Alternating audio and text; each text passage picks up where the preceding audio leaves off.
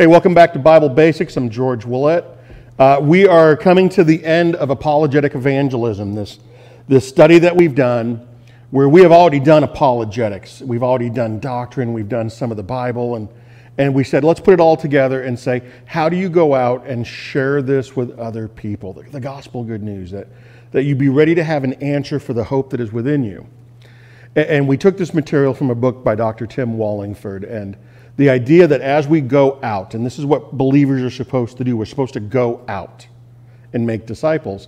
We're going to run into people who have certain spiritual profiles, there's certain types of people. And we as believers have to have the understanding of where they are distorting or misunderstanding who God is, what the issues may be, so that we can have good answers for them. Now, as always, when we're profiling, even a spiritual profile, one person will not automatically fit into one of these categories in a very, very clear way. People may be a combination of these, or they may be this type of a person to different degrees. And when we look at the book, if you ever buy the book and you go through, you're going to see that this week and next week, I've gotten the personalities out of order. And that's because I thought that it would be better to save these more towards the end. So, and I hope you'll see it as we talk about it. Today, we're going to talk about the skeptic. As always, a couple of reminders. John Knox, this wonderful theologian, you cannot antagonize and influence at the same time. If you are truly wanting to share the gospel, that Jesus Christ is the answer for our problems, that Jesus Christ is our Savior and our Lord, then you have to not be argumentative. You're not in this for a fight, you're in this to transform hearts. And then again, Dr. Tim Wallingford, whose book, Turning Church Members into Disciple Makers, he says the key to bringing people to Christ is to first show God's love by our actions. Now, I'm not saying that street preachers who are standing on a corner have not been effective in the past. They can be. But I think the majority of our disciple making, the majority of our evangelism is done person to person. It's at work, it's our neighbors, it's people in our neighborhood, it's our family and friends. So make sure that how you live is lining up with what we're teaching about who God is. So let's get on to today, the skeptic. Who is the skeptic? Well, what's a skeptic? And if you look, there's kind of two different definitions, and I think this is true when we run into people. And the first is this: it's a person who's inclined to question or to doubt accepted opinions. They're going to want answers, they're going to want evidence, they're going to want to have discussion, and I'm completely okay with talking to people like this. I understand it. I was the same way. I came to Christ in my 30s because I needed to find answers to some questions that I had, and I found them, and they are reasonable to me, and they line up. Now, there's a second definition to skeptic. Skepticism is an ancient or modern philosopher. This way of thinking, it's a worldview. And this kind of a skeptic is someone who actually denies the possibility of having knowledge. It's impossible to have a rational belief in some areas. Some philosophers over the years said, how do we know anything? How do I know anything outside of my own personal experience? A thought experiment one guy said once was, how do you know that you are not a head in a vat of liquid in some doctor's office somewhere, and you're just thinking all of this is real? What is the evidence? What is the proof? And this is where it gets a little bit more difficult. And I will be honest with you, I've met people who are skeptical to this degree. No matter what you say, no matter what evidence or proof you bring, they always are going to doubt. They're always going to doubt. They're always going to doubt. They start with a worldview, and they're going to deny it's a worldview, but it very much is, that their burden of proof that they have to see is unreasonable. It is so high that what most people would accept as historical evidence or archaeological evidence, they just deny it completely. even when a consensus of experts would say, yeah, this is reasonable. Oh, you're just appealing to authority. That doesn't count. You've got to show me that you have the evidence. And they'll say, and I'll say to them, what do you mean by evidence? What counts as evidence? A lot of times you're like, hard science, empirical science, something physical that you can do an experiment on and keep getting the same results over and over and over again. And I will say to them, well, that's great when we're talking about a physical or natural phenomena. But you can't do that with history. We have no way to test that, who Abraham Lincoln was or George Washington was or Genghis Khan was, by recreating a scientific experiment. It just makes sense. And in the sciences, you can't recreate the beginning of the universe in a lab, in a scientific experiment that can be done over and over again. They have not been able to recreate an experiment that shows how life happened from non-life, from non-living chemicals and matter, and all of a sudden something happens and it becomes living. So even by their own definition, there's so much they can't even accept because they can't recreate it. You have to, when you're dealing with a skeptic, find out where they are in this. There's an apologist, Dr. Frank Turek, and he actually has a famous question he asked people that seem to be hyper-skeptical. Before he goes too deep in, he says, listen, if I'm able to give you evidence, if I'm able to give you adequate proof of Christianity, would you even be willing to believe then? And when many people say, no, even if you showed me, even if you had evidence, I still wouldn't believe. He goes, well, then we can have a conversation about so much else, but we don't need to argue about this. Sharing the gospel, we're trying to transform hearts. If someone is rejecting and is denying that we can even present evidence, they may not be someone that we can have fruitful discussions with. So be okay with stepping away from that for a season and letting the Holy Spirit work on them. And maybe at a later date, they'll be more open. So what do skeptics think about authority? Again, like I said, authority, where they get all of their reasons for living life or what they're going to do is found in empirical sciences or, and this is really interesting, some personal experience. Now those are like two opposite ends of the spectrum, but what they're saying is we need to have this evidence, this proof, and it needs to be repeatable and verifiable, and it doesn't need to change. And then we'll say, okay, maybe that's real, or at least it's real for right now. Or they will say, from my 20 years of experience or from my personal experience, this is what I believe is true. And they say that without any hint of the irony of wow, I don't measure up to my own standards of evidence, but it's real for them. When it comes to God, most skeptics don't think that there is any good evidence for God. A lot of them will say that they're personally unsure that anyone can even know that God would exist.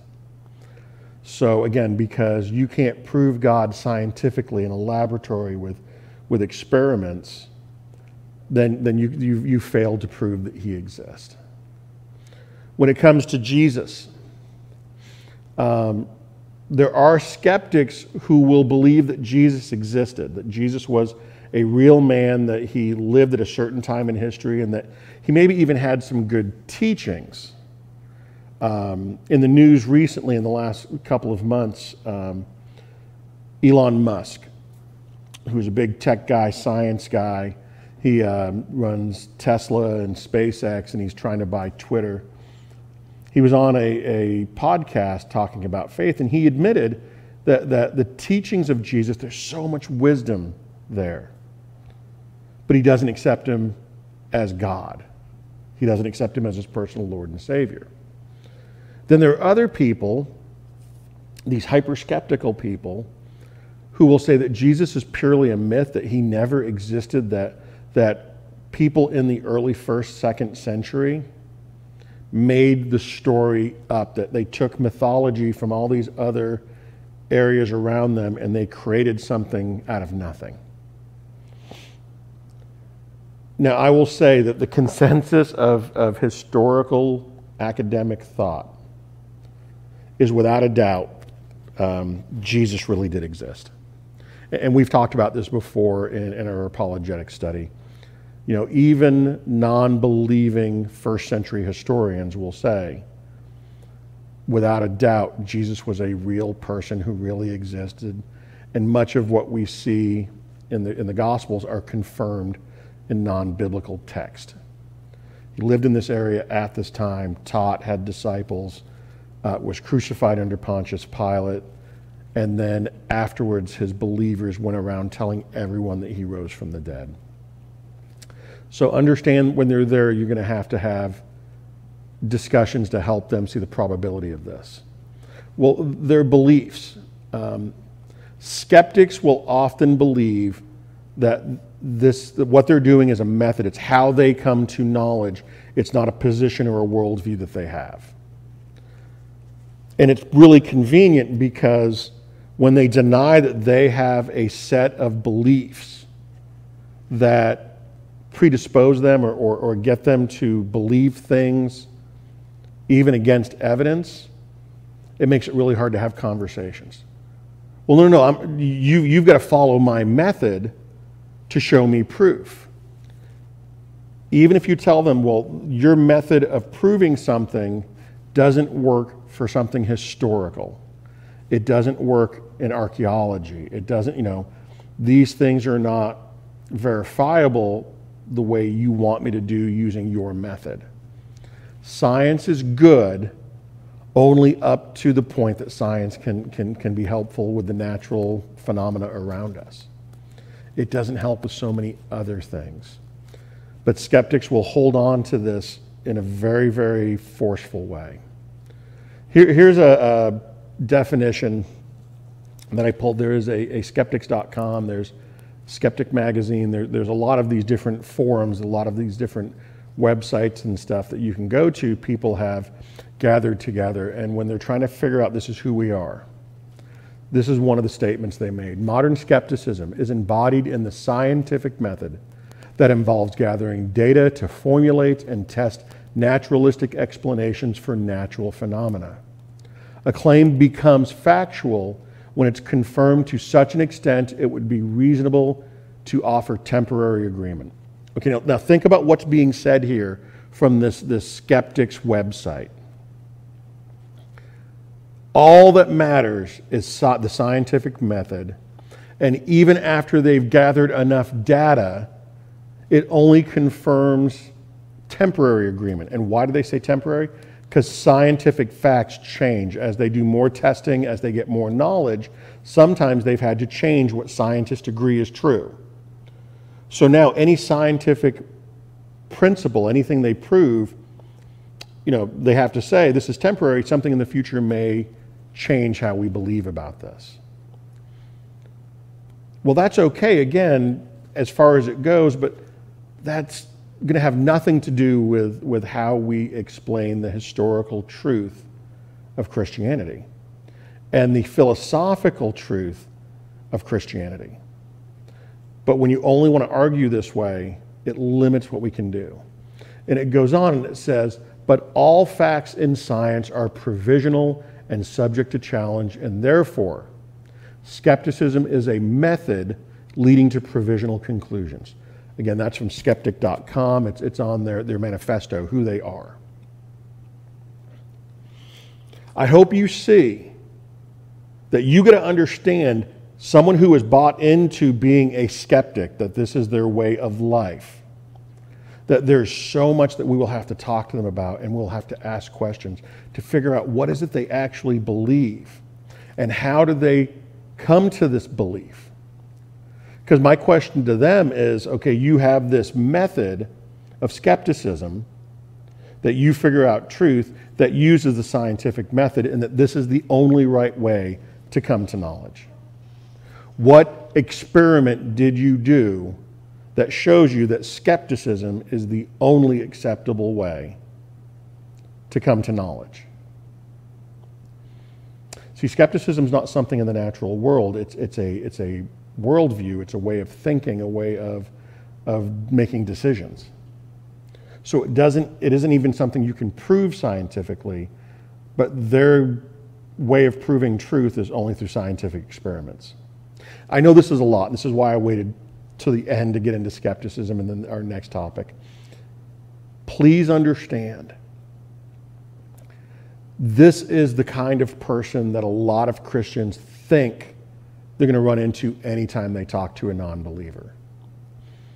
And the truth is, they're kind of rare. There are people who, the first kind of skepticism I talked about, they just question it and they want good evidence, and you can convince them. But these people who are just really committed to the skeptical worldview, it is more difficult to have conversations. So what do they believe? Think about this: death, judgment, and the afterlife. They believe that life is just about physical reality. It's temporal, it's temporary existence, it's all there is. And that once we die, there's nothing. After death, there's no judgment, there's no afterlife. So when we talk to them and we say, well, if you don't believe, you're going to go to hell, that has no effect on them. They don't believe. Why are they worried? When they die, they die. Now, there's been a recent change. There's actually, and this was interesting for me, there's some modern skeptics who believe that there may be some kind of existence after physical death, that maybe there's this naturalistic thing that our consciousness or that energy that fills us. They realize we're not just purely kind of this physical existence we have. There's a little bit more. But even then, there's no judgment. It's your consciousness, the electromagnetic stuff that makes you up to be who you are will survive in some way after your physical body dies. That there may be some other dimensions that consciousness goes to. That to me is an interesting way for a skeptic to provide some hope for their future without ever having to come under the authority of a creator. That there is a God who is invested in this universe and invested in us as his creation. So again, ask people questions about what they believe and why and what evidence do they have for that. Biblical example. We go to Acts chapter 17. Paul is on a mission trip. He often did this. He goes out and he's sharing the truth, and he has gotten into trouble in city after city after city, and he goes into the city of Athens. And he's waiting there for his friends, and this is what we read. While Paul was waiting in Athens, he was greatly distressed. This idea of distressed, he was very, very upset. Why? Because he sees that the city is full of idols. So he reasoned in the synagogue with both Jews and God-fearing Greeks, as well as in the marketplace day by day with those who happened to be there. Now, a group of Epicurean and Stoic philosophers began to debate with him. This is this different philosophy of how you do life, this hedonistic, just feel good, or you just have to have pure reason. And they love to do nothing more than to get together and debate the big questions about life. So Paul is there talking to them, and some of them asked, what is this babbler trying to say? They didn't respect a lot of what he was trying to teach them. Others remarked he seems to be advocating foreign gods. And they said this because Paul was preaching the good news about Jesus and the resurrection. Well, then you go down in Acts 17 a little bit more and we read this. He's talking about who Jesus is, and he's talking about the resurrection. And he said, when they heard, these philosophers heard about the resurrection of the dead, some of them sneered. But others said, we want to hear you again on this subject. And at that, Paul left the council. He presented, and we read, if you keep reading in 17, some of those people came to belief in Jesus Christ as the Son of God, as God in the flesh, who came and lived a perfect, sinless life, who taught us what it means to be in a relationship with God, who died to take care of our sin problem, and then rose from the dead to give us the hope of eternal life. But some of them didn't. And in talking with them, we see what it's going to be like for us when we're talking to people who The scripture talks about how they just love to get together and talk and talk and talk and talk about stuff. Some people will have debates with you, they'll have discussions with you, and they're not going to even care about being convinced. They just want to have the argument. Don't be discouraged. Don't be dejected if you invest in time trying to talk to someone who is skeptical and you find out that they're not this reasonable person who wants to have a discussion where they can be potentially convinced, but it's someone who has this worldview and they've got it set up in such a way that no matter what you say, no matter what you show them, they're going to reject, because that's going to be some people, and it's okay. But we still need to try to share with them. So how do you engage with a skeptic? First, figure out what kind of a skeptic are they. Is there someone that I can possibly give good reasons for that's going to be convincing, or someone who just wants to argue? Then second, show them the probability of God. If someone wants 100% evidence proof, scientific proof, you show them instead that's not the way the world works. There's a lot of things we do in life, there's a lot of things we accept based on probability. We think this is what's going to happen, or we think this is true based on our previous experience. So show them not that they need 100% evidence, that they need a preponderance of evidence. They need something that's pretty overwhelming, that gets them pretty far, but they're going to understand that they're not going to close that gap 100%. Show them that God is the uncaused first cause. This is going back to the scientific proof. If you want to know more about this, go to our doctrines playlist in Bible Basics. We did a whole thing on apologetics, and we did a whole thing on doctrine explaining God and the evidence for God. That when you look at the natural universe, it sure looks like the universe was created, and that anything that's created needs to have a creator. And what would the qualities of that creator be? Show that God is transcendent, that God is outside of the natural universe, that God, as the one who made everything, is outside of it, and being outside of the universe, you can't use physical empirical science to prove him. Again, this is more philosophy, this is logic, and we can use science to see it's true and that it makes sense, but not to prove God's existence. And then again, God is the creator designer. This is another apologetic argument. The universe is too orderly, too organized. Everything is dialed in too closely. There's too much that had to happen for life to exist in the universe that it can't just happen by random chance. And if you show them this evidence, you can at least give them the tools they need, the seeds that God's going to use to show them who he really is. So talking to a skeptic, you need to kind of have some stuff. You need to be willing to do the work to get those arguments, to understand them at least on a basic level, and then know where to point them to get better evidence, to get more explanations, to help them surrender to Jesus. The last thing to do is pray. This is true for every person we ever try to evangelize to. Evangelism, saving people's souls, is not the job of a Christian. That is the work of God. God saves people. Our responsibility is to glorify God and to make disciples by teaching them about Jesus. I can't convince them apart from the Holy Spirit. So no matter how discouraged you may get, no matter how afraid you may be, thinking you can't do this, pray and trust in the work of God. All right, I hope this was helpful. I know this one a little bit longer, but God bless, and we will see you later. Take care.